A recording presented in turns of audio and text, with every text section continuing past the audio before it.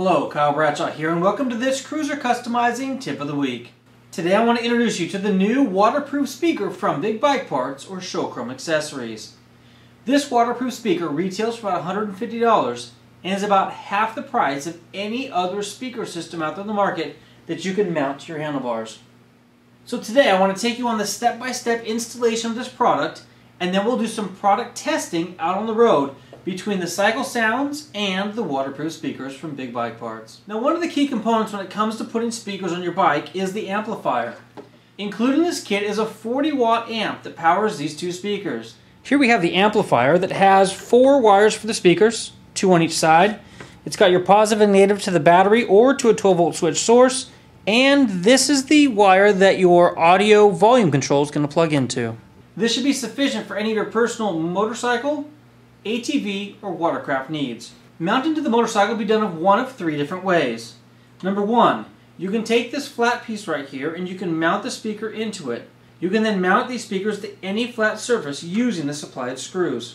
If you're mounting this on a motorcycle, which most of you have, you can go with either the 7/8 or the 1-inch clamp. These clamps simply go around the handlebar and the speaker mounts right here on the top. If keeping your handlebars clutter-free is key to you, or if you've got bars that are larger than 1 inch or 7, you can always use this device right here. What happens with this is this piece here goes underneath the mirror. You then have this mounting bracket that you're going to position and attach.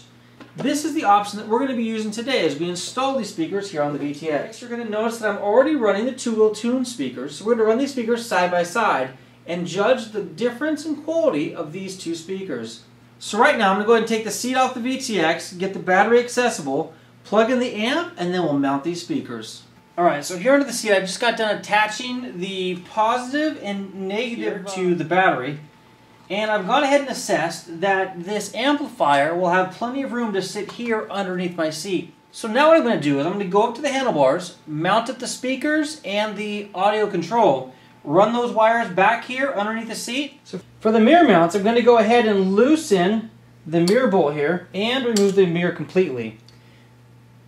Next, I'm going to take my riser bracket and I'm going to peel back the protective cover here.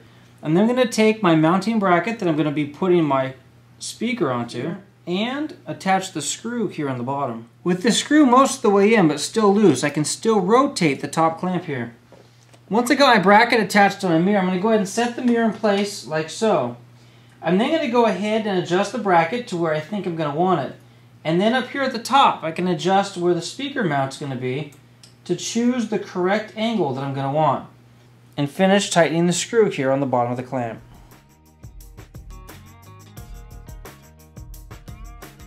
So we're going to slide the nut in place. I'm then going to bring our speaker down, set it into place. And now we're going to throw our screw through this side here. Now I've got the speaker placed up here on the top. I'm going to take the wiring and run it down here with the other wiring that I have coming from my handlebar controls, underneath the tank and back towards the amplifier.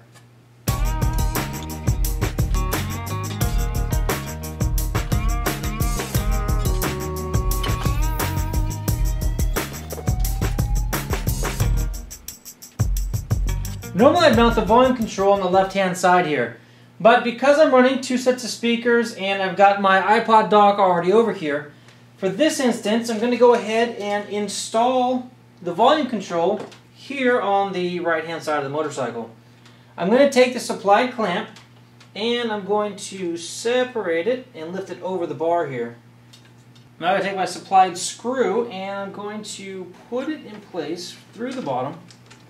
With my volume control in place, I'm now going to take my cable, route it over here to the amplifier. Now that we have everything run under the seat here, we're going to go ahead and take our audio cord and plug that into our amplifier here. Now I'm going to take the left-hand speakers and plug those into the 2 white wires. Here on the other side, the 2 gray wires, one that's solid gray, the other is a gray with a black stripe, are going to plug into the right-hand side. Alright, so here we got the amplifier hooked up, all the wiring's complete. Up here at the top we've got our volume control, and as you can see the LED light is off.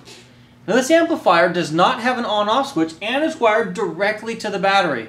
What makes this amplifier unique is the fact that it automatically turns itself off after 40 seconds of non-use. Now the one piece that this unit does not come with that you're going to need to purchase in order to make this work is the 3.5mm audio cable. This will plug directly into your iPod or phone or whatever device you're using to stream your music. So how do you turn the amplifier on? It's quite simple. Once plugged into your phone or your iPod, you're going to plug this into the audio jack. What we're going to do here is we're going to start to turn the volume up, and as we do, you'll see that LED light come on. That means the amplifier is waking up and music will play.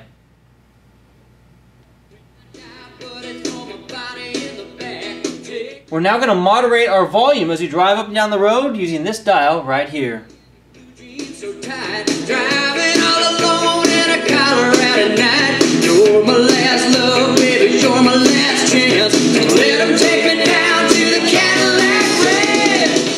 And there you go. For $150, you can have premium speakers up on the handlebars of your motorcycle. Thank you for watching this week's Cruiser Customizing Tip of the Week. Until next week, take care and ride safe.